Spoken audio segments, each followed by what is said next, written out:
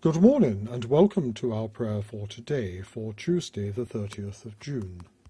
Yesterday the Church celebrated the lives of the Apostles Peter and Paul. Today we remember the martyrdom of Paul, who died in Rome under the Emperor Nero in or around the year 64 AD. Paul spent 30 or so years of his adult life building up the Church of Jesus Christ in many cities and towns around the Mediterranean.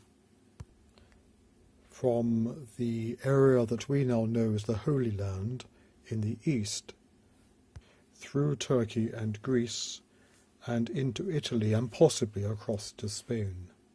It is probably true to say that because of the hard work of Paul and the subsequent faith of the congregations in these small churches, the Christian faith spread from there throughout the world.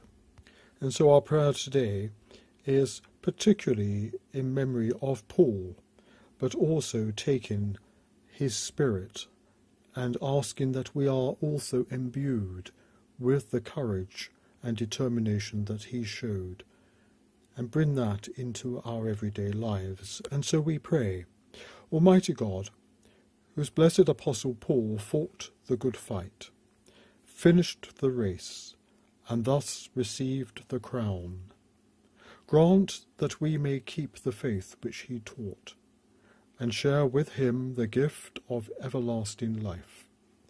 Through Jesus Christ, your Son, our Lord, who is alive and reigns with you, in the unity of the Holy Spirit, one God, now and forever. Amen. And may your Tuesday be a blessed one.